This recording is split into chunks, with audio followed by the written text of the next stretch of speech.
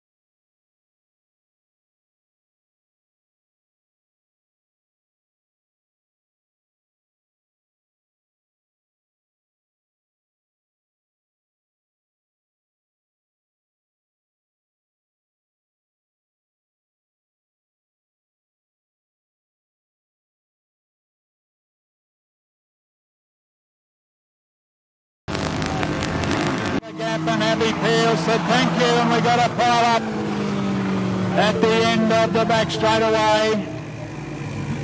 Too many cars in too close a position. The car